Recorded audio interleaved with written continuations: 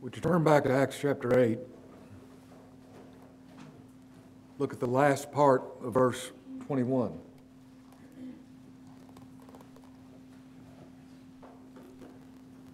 Peter says to Simon Magus, "Thy heart is not right in the sight of God." I've entitled this message, "A Heart Not Right." Look in verse 8 of this chapter, "And there was great joy in that city." You see, Philip had gone and preached the gospel, and there were many people who believed what they heard. Look in verse 12. "But when they believed Philip preaching the things concerning the kingdom of God and the name of Jesus Christ, they were baptized, both men and women." There were many people in this place that believed the gospel. Wherever the Lord is speaking, you can be sure that Satan will be at work as well. Look in verse 9. "But there was great joy in that city, but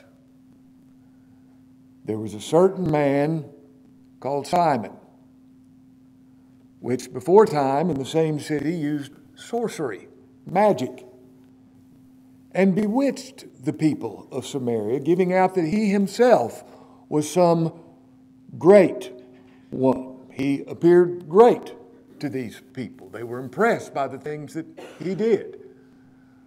Somebody says, "Is there such thing as that?" Well, I reckon there is. The Bible says there is.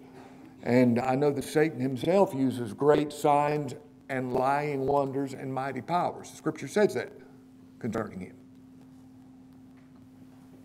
Verse 10, "To whom they all gave heed, the people of Samaria, from the least to the greatest, saying, This man is the great power of God." Now they mistook the power of Satan for the power of God. They said, "This man has the mighty power of God." And they were very impressed with this man. They thought well of him.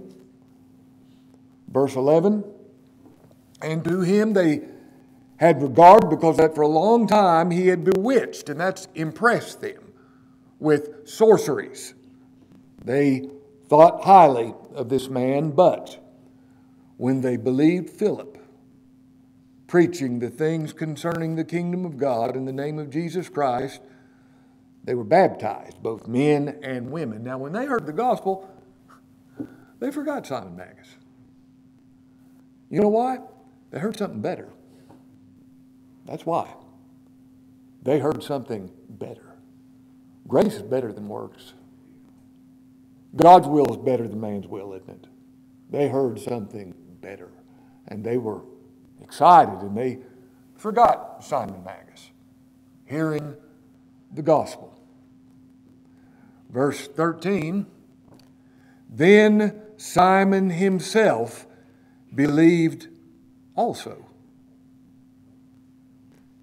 And when he was baptized, he continued with Philip and wondered, beholding the miracles and the signs which were done. Simon believed also." This is kind of a divine disclaimer. Here we have an unbelieving, or a believing unbeliever, is what you call it. Because you see that he didn't really have saving faith.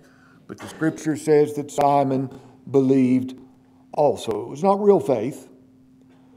Men and women that really believed because of what they heard.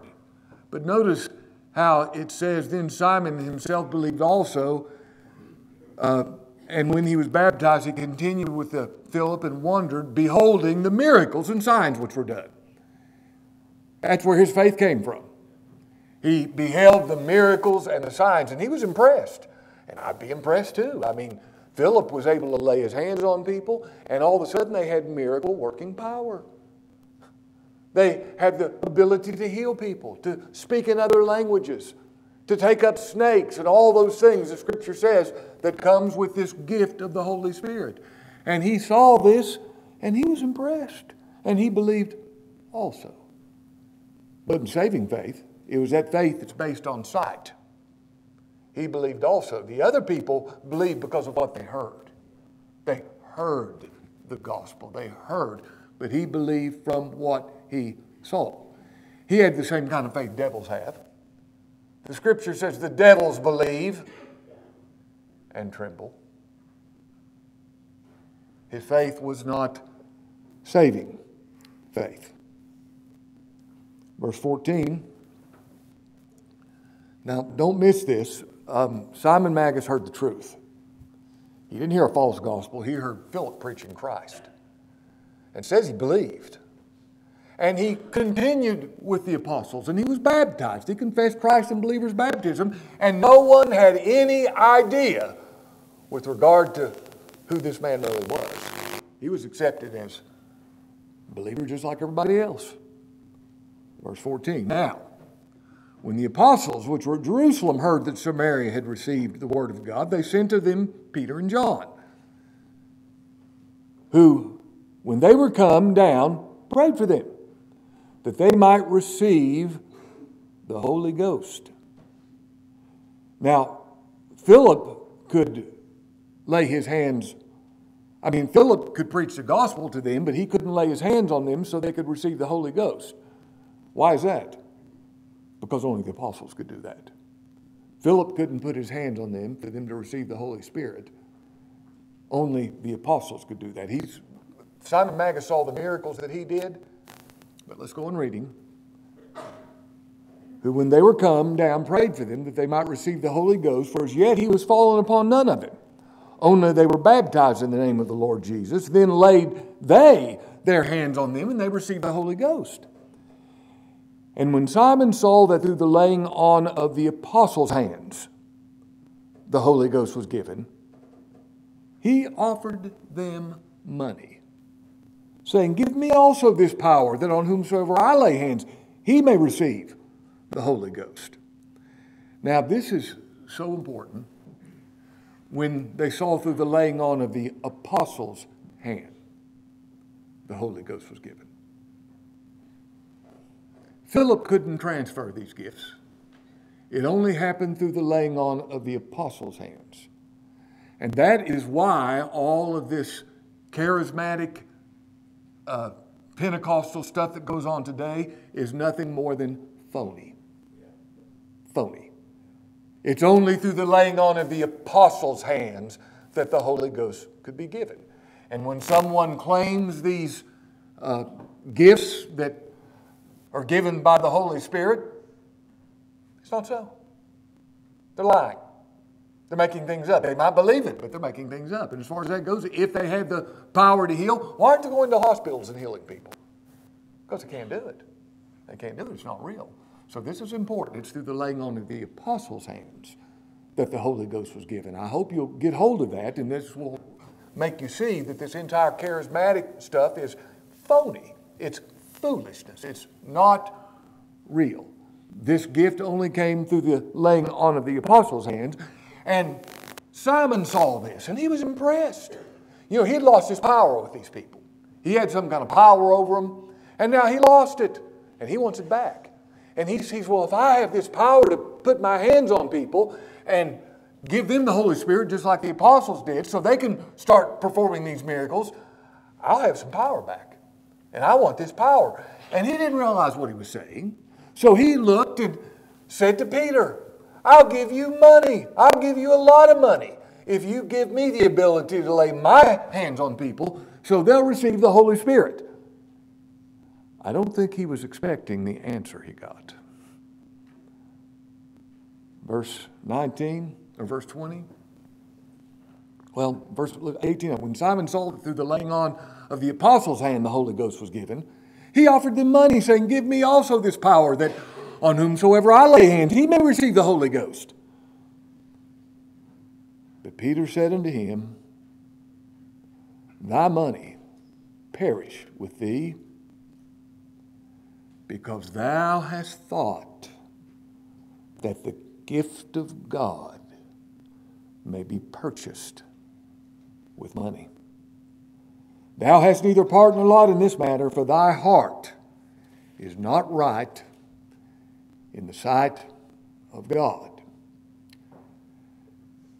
You know, out of the abundance of the heart, the mouth speaketh. What the Scripture says. And he exposed to Peter what he really believed. That the gift of God could be bought, purchased, earned. Now let me say a couple of things about the gift of God. The Lord said, if you knew the gift of God. He's talking about himself. He's the gift. If you knew the gift of God and who it was that saith to thee, give me to drink, you would have asked. You wouldn't have offered payment because you would have known there's no way you can buy me. There's no way you can merit me. There's no way you can earn me. The only way you can have me is if I give myself to you. And you would have asked.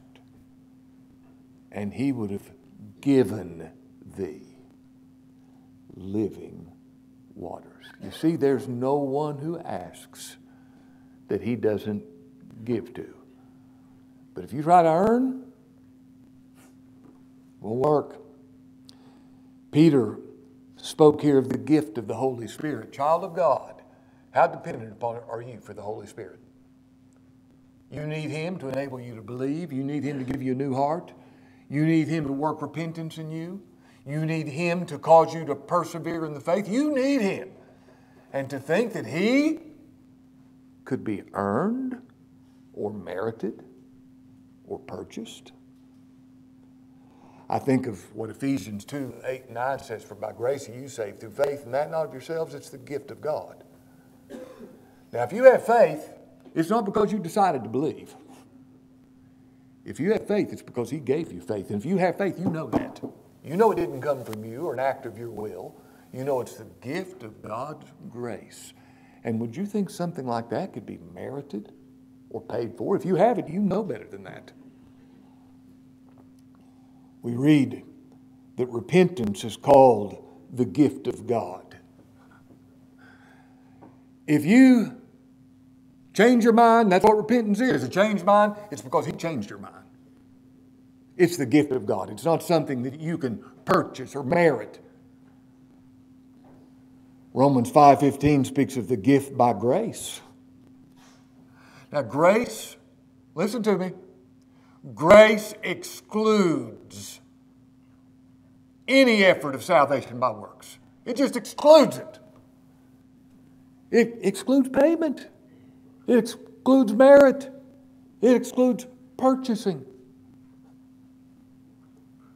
We read in Romans 5:15 also of the free gift. And what an insult to God to think that there's something you could do to merit it.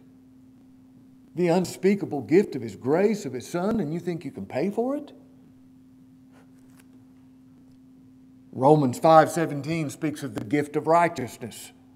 Do you know there's not something you do to become righteousness? It's God's gift to you. He gives you the righteousness of his Son for his own glory. There's nothing you do to become righteous. You don't earn this righteousness. You don't purchase this righteousness. You don't merit it. It's the gift, the free gift of God with no strings attached. That's the only way he gives gifts. We read in Ephesians 4:7 of the gift of Christ. God so loved the world that he gave his only begotten Son. And you pay for him? Hebrews 6:4 speaks of the heavenly gift. And would you or I seek to buy it with something earthly? Paul said in 2 Corinthians 9:15, now thanks be unto God for his unspeakable gift, indescribable gift. And you'd put a price on it and believe yourself able to come up with that price? What presumption Simon Magus demonstrated when he did this. What a high view he had of himself and his own ability to pay. What a low view he had of God, that he could take anything he would offer. You see, his heart was not right, was it? Verse 20, but Peter said unto him, thy money perish with thee, because thou hast thought that the gift of God may be purchased with money. Thou hast neither part nor lot in this matter, for thy heart is not right in the sight of God. Repent therefore of this thy wickedness, and pray God, if perhaps the thought of thine heart may be forgiven thee. For I perceive that thou art in the gall of bitterness and the bond of iniquity. Then answered Simon and said, Pray to the Lord for me, that none of these things which you've spoken come upon me. Now, your heart, he says to Simon Magus, this is the issue. This is the issue. Your heart is not right. It's not upright. It's not sincere. God sees this. It's not right in the sight of God, and it's demonstrated by this. You thought that the gift of God could be purchased. Now repent of this thy wickedness. What was his wickedness? He thought the gift of God could be bought. Repent of this thy wickedness, thinking that the gift of God could be purchased, and pray that this extreme wickedness might be forgiven by God. Perhaps he'll forgive you. Now, let me say this about forgiveness. Forgiveness is in God's hand. It's up to him as to whether or not your sins will be forgiven. Now, let me repeat that. Forgiveness is in God's hand. It's up to him as to whether or not your sins will be forgiven and you'll be in glory, or whether you will be passed by as an act of his justice. You know, even in human terms, forgiveness is a sovereign act. In human terms. If you come up to me and say, it's your duty to forgive me. If you're a Christian, you'll forgive me of what I've done to you. I'm probably going to bristle a little bit, and you would too. That's not the way forgiveness works, because really, when you do that, you're not asking forgiveness. You're asking for the payment of forgiveness. You need to forgive me. If you're a Christian, you'd forgive me. What's wrong with you? That's not asking forgiveness. That's demanding it by way of entitlement, isn't it? It's not real. Well, when you come into God's presence, you don't say, I believe, now forgive me. I've repented, now forgive me. I've done this. No, that's not asking forgiveness. That's bargaining with God, trying to buy something. Forgiveness is in God's sovereign hand. And if I don't see that, I don't know anything about forgiveness. And the only way I'm going to come into his presence is asking, Lord, for Christ's sake, forgive me. For his blood's sake. Because of your grace, forgive me. You're not coming into God bargaining like he was. You know, the best way I can think of illustrating this is people's, it's very similar to people's natural reaction to election. That God chose who would be saved before time began. They said, that's not fair. Well, what you say by that, if you say that, is I'm entitled to salvation. That's the only thing we're saying. This is not right. It's not fair. God owes me this. Now, Peter says, thou hast neither part nor lot in this matter, for thy heart is not right before the sight of God. Now, Simon's answer is not very promising. And then answered Simon and said, Pray ye to the Lord for me, that none of these things which you've spoken come upon me. Now, what is meant by a right heart? What is a heart that's right in the sight of God? Well, first, let's ask the question, what's meant by the heart? You know, we read of the heart in the Scriptures hundreds of times. Hundreds of times. And very seldom is it speaking of that muscle that pumps the blood. First time the word heart is used is found in Genesis chapter 6, verse 5, where it says, God saw. What God sees is what is. Not what you see and not what I see. What God sees. I know that we're all three different people. We're the people we think we are. We're the people others think we are. And we're the people God knows we are. God knows. He sees. And the first time the word heart is mentioned in the Scriptures, in Genesis chapter 6, verse 5, and God saw that the wickedness of man was great in the earth, and that every imagination of the thoughts of his heart, there's the first mention, was only evil continually. That's God's testimony. That's what God saw. Somebody says, well, I've got a good heart. No, you don't. I'm sure you don't. Some mother says of her son, he might be an axe murderer, but he's got a good heart. No, he doesn't. No, he doesn't. There's no such thing as a good heart. But your heart is your thoughts. Your heart's what you think. Your heart is what you are. It's your will. It's your intellect. It's your affections. It's what you love. Your heart's what you really are. That's what you really are. What others see, that's a show. Your heart is what you really are. It's the whole man. It's the seat of sin. Remember when the Lord said in Matthew chapter 15, out of the heart proceeds evil thoughts, murders, adulteries, fornication, theft, false witnesses, blasphemies. These all proceed from the heart. You might not commit these things outwardly, but you do inwardly. The heart is the seat of sin. It's from the heart that all sin comes from.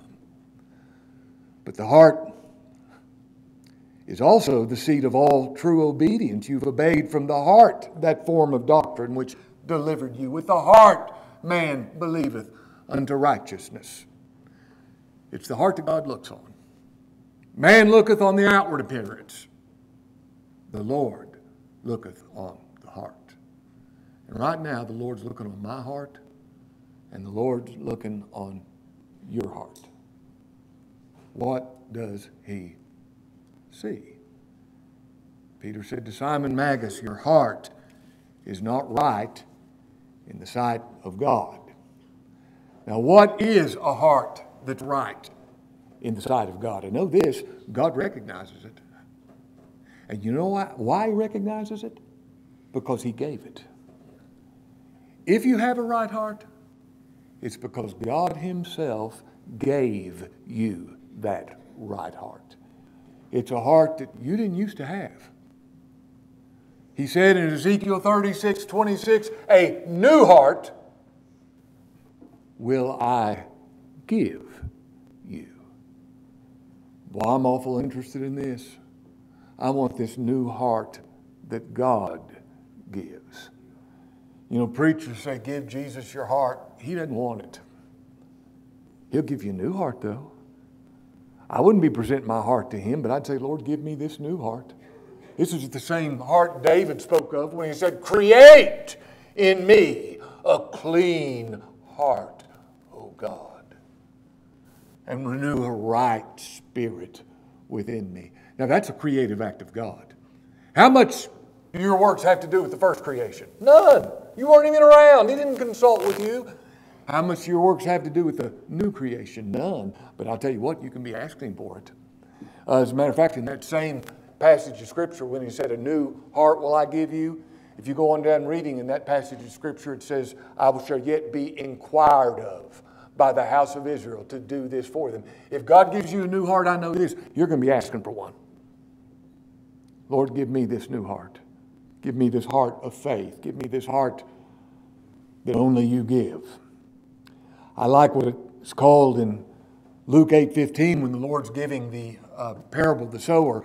Remember, there were 4 different kinds of soils. And the good soil is that which received the word with an honest and a good heart. Now, no man's heart by nature is honest and good. I've already read Genesis 6:5, when God saw the wickedness of man was great in the earth, and every imagination of the thoughts of his heart was only evil continually. That's you. That's me. That's the way we are by nature. Only evil, nonstop. But you know, it takes a new heart to see that.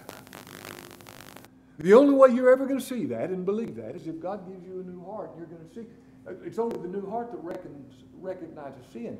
And the Lord himself calls it honest and good. It's honest before God. Self-righteousness is dishonesty before God, because that self-righteousness is not really righteous.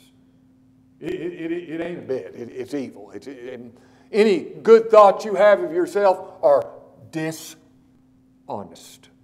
They're not honest before God. The honest heart owns what it is before God, nothing but sin. It owns that the only righteousness there is the righteousness of Christ. This is the honest and good heart. And anything that doesn't believe the gospel is not honest, and it's not good. It's not real. It's phony. It's not true. This is that broken heart David speaks of when he says, a broken and a contrite heart, O God, thou wilt not despise. What's a broken heart? It can't work. It's broke. It doesn't work. It can't work its way to God. It's unable to. It's broken. A broken and a contrite, smitten heart, O God, thou wilt not despise. This is the true heart the writer to the Hebrews wrote of when he said, let us draw near with a true heart, in full assurance of faith, having our hearts sprinkled from an evil conscience. Now, what is an evil conscience? Well, it's anything that's not a perfectly right, good conscience. What is a good conscience? Well, it's one that never feels guilty. No, that's a seared conscience. That's not a good conscience. That's one that just doesn't work. A good conscience is a conscience that has nothing to feel guilty about. Where are you going to come up with a conscience like that? The blood of Christ, the sprinkling of that evil conscience that makes me know that all God requires of me I have in Christ, and I need nothing else. That's the only thing that satisfies my conscience. It's the blood of Christ. It's not because I've done right.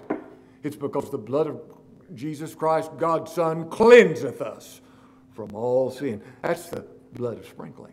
The sprinkling that sprinkles the evil conscience, and that's the true heart.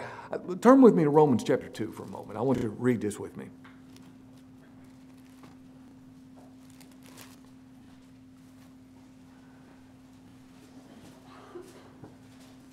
Verse 28, for he is not a Jew, which is one outwardly. Now, understand this, that nation in the Middle East, Israel, that's not a Jew. That's not a Jew. The Bible says this, doesn't it? People make such a big deal of being a Jew, but they're thinking of national Jew. I'm not interested in being a national Jew, but I'm interested in being this kind of Jew. Let's go on reading. For he is not a Jew which is one outwardly, neither is that circumcision which was outward in the heart, but he is a Jew which is one inwardly. And circumcision is that of the heart. It's not a physical thing. In the spirit, not in the letter, whose praise is not of men, but of God. God praises the true Jew. I want to be one of those people, don't you? Well, what's this thing of having a circumcised heart? Turn to Philippians chapter 3.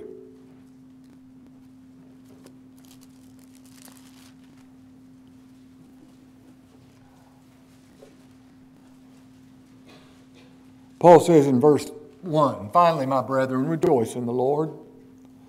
To write the same things to you, the repetition of the gospel, to me indeed is not grievous.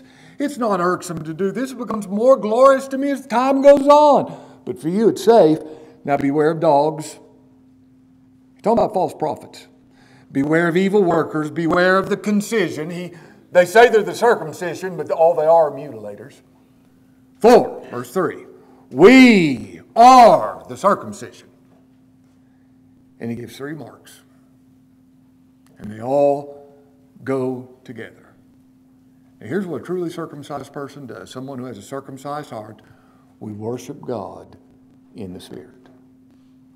Now, this thing of worship is altogether beyond us. And we recognize that the only way we can truly worship God is by the Spirit of God. You understand that? You recognize that with regard to yourself? You can't even worship. Don't even know what it means unless God the Holy Spirit causes you to worship. Worship is His gift. Somebody says, well, let's go worship. It doesn't work that way. That's why I never say to somebody, come and worship with us. Come here and worship. Come here to the gospel. But the only way me or you are going to worship is by the Spirit of God. And He says, we are the circumcision which worship God in the Spirit. In God the Holy Spirit. It's a spiritual thing. It's not fleshly. Look what He says next. Here's what folks do who worship God in the Spirit. They rejoice. And that word is literally glory, boast. They rejoice in Christ Jesus. They don't rejoice in their works. They don't rejoice in their experience. They don't rejoice in the stuff they know. They rejoice in Christ Jesus. All I rejoice in is who He is and what He did. And beloved, I do rejoice in Him. I rejoice in His way of saving. And here's what folks who rejoice in Christ Jesus do. They have no confidence in the flesh. Now, if you ever worship God in the Spirit, you know what you're going to do? You're going to rejoice in Christ Jesus. And if you rejoice in Christ Jesus, you know what the evidence of that is? You have no confidence in any way in the flesh. Your confidence is only in the Lord Jesus Christ. Now, that is the circumcised heart. That's the heart that's been pricked by the Spirit of God. You remember on the day of Pentecost, they were pricked in their hearts and said, men and brethren, what shall we do? We're in trouble. Give us some direction. What shall we do? This is what the Lord did for Lydia when He opened her heart. Remember whose heart the Lord opened? This is the pure heart the Lord speaks of in the Beatitudes. Blessed are the pure in heart, for they shall see God. Now we read of this heart that's not been corrupted from the simplicity of Christ Jesus.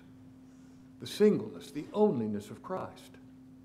That's what a pure heart does. It looks purely to Christ and nowhere else.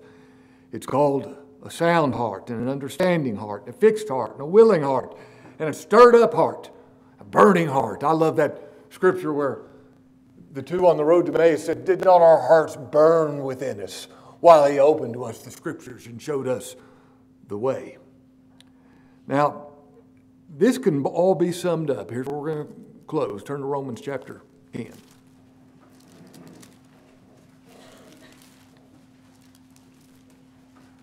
Romans chapter 10. A right heart is a believing heart. That's the summary of all of this.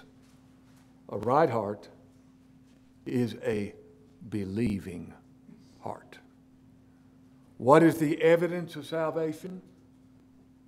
Faith in Christ. Now, if you can look over your life and say, well, I do this, this, and this, I must be saved.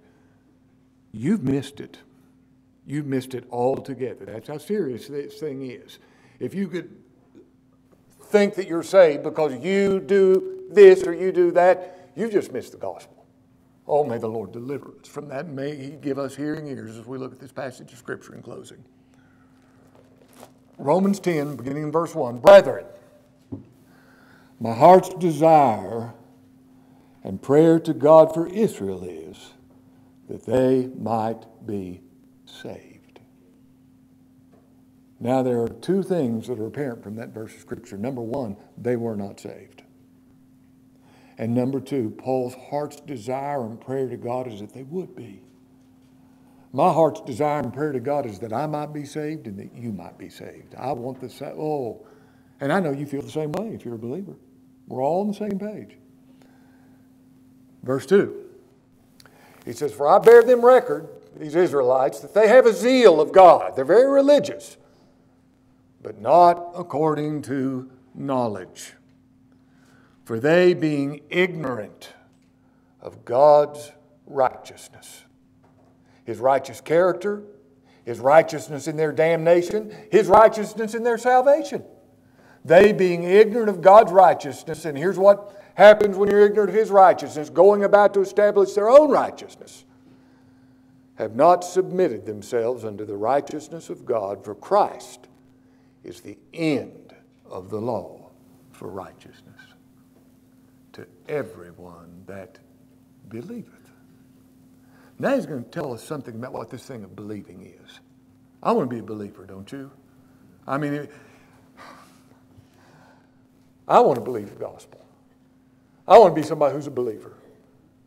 That's what I want more than anything else, is somebody who's a believer in the Lord Jesus Christ. I want to believe on Him. Now, what's this thing of believing all about? Well, he first takes us to what it's not. For Moses describeth the righteousness, which is the law, that the man which doeth those things shall live by them. Now, if you want to go for a law of righteousness, here's what you got to do. You got to perfectly obey the law in yourself. I don't want to go that direction, do you? I don't want to have anything to do with it. And really, it's either all of grace or all of works. No in between. Verse 6, but the righteousness of faith speaketh on this wise. Say not in your heart, who shall ascend into heaven, that is, bring Christ down from above. Don't say, what can I do to get Christ to come down here and do something for me? Don't say that. Don't think it. There's nothing you can do to get Him to do anything. Or who shall descend into the deep, that is, to bring up Christ again from the dead. Don't say, what can I do to make His death work for me? Now that summarizes most of what goes on under what's called Christianity. What can I do to get Him to come down here and do something for me? Or what can I do to get what He did work for me? Verse 8, but what saith it? The word is nigh thee, it's so near, even right now. The word is nigh thee, even in thy mouth and in thy heart. That is the word of faith which we preach, that if thou shalt confess with thy mouth the Lord Jesus, and shalt believe in thine heart that God hath raised Him from the dead, thou shalt be saved. Thou. If you confess with your mouth, and you'll only confess with your mouth what you really believe in your heart. If you confess something with your mouth that you don't believe in your heart, it's meaningless. It's a disadvantage to you. But if you ever believe in your heart that God raised Him from the dead, and you understand why He did it, it's because He made full satisfaction. It's not just believing in the physical resurrection, it's knowing why He was raised. He was raised because God the Father was completely satisfied with what He did. You want to find satisfaction, you only find it in His resurrection. You see, He put away sin. And God was pleased with what He did. Claire was reading Psalm 16, thou shalt not suffer thy Holy One to see corruption.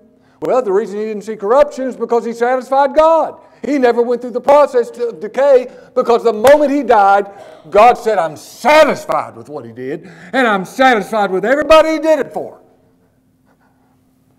If thou shalt believe in thine heart the Lord Jesus. Ain't no believing on Christ without believing He's the Lord. He's saying He's the Lord. He's the one whose will's always done. You believe that He really is the Lord? He's everybody's Lord, whether they know it or not. I love that scripture says He's the Lord both of the dead and the living. The dead man dead in sin says, He's not my Lord. Yeah, He is. Yeah, you might not know it, but He is. You're in His hand. You're under His thumb. You're in His control. He's the Lord of the dead. And oh, how He's the Lord of the living. He's my Lord. He's my Lord. He's my Lord. If thou shalt confess with thy mouth the Lord Jesus, and believe in thine heart that God has raised Him from the dead, thou shalt be saved. Look at verse 10. For with the heart man believeth unto righteousness, and with the mouth confession is made unto salvation. With the heart man believeth. Now, what does that mean? And this is an important distinction. What does it mean to believe with your heart? Because if you don't believe with your heart, you don't believe, period. The heart, first of all, this is the heart that God gives in the new birth. Let's get that straight. This is the heart God gives in the new birth, because the natural heart does not believe and cannot believe. It's the new heart that God gives that believes. And the heart is made of the intellect, the emotions, feelings, and the will. That's the whole man. With the heart man believeth unto righteousness. Now what that means is intellectually, I get this. The only righteousness I have is the righteousness of Jesus Christ. I get it. I don't have any personal righteousness. My righteousness is the righteousness of Jesus Christ. I believe that intellectually. But not only do I believe it intellectually, I love having only His righteousness. That's what moves my affection. That's what moves my heart. To be saved by His righteousness.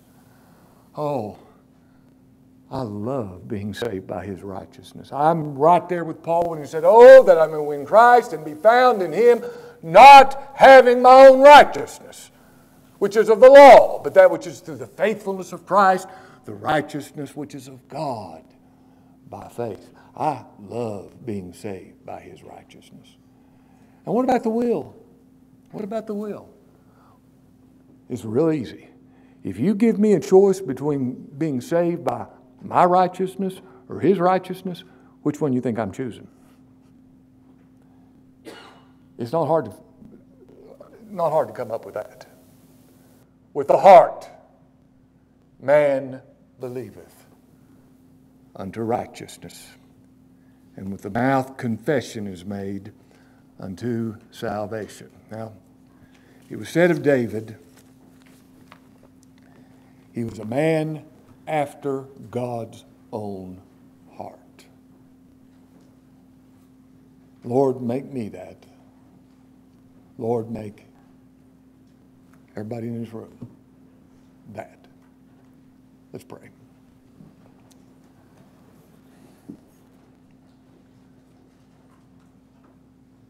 Lord, we confess that apart from your grace, our hearts will be wrong.